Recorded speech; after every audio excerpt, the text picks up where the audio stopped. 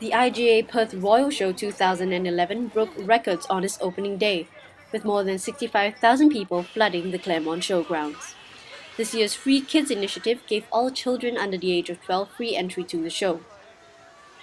From carnival games to roller coasters, there was something for everyone during the 8-day festival, which was held from the 1st to 8th of October. A thrilling motorcycle display kept the crowd entertained. The night finally drew to a close with a grand finale of fireworks.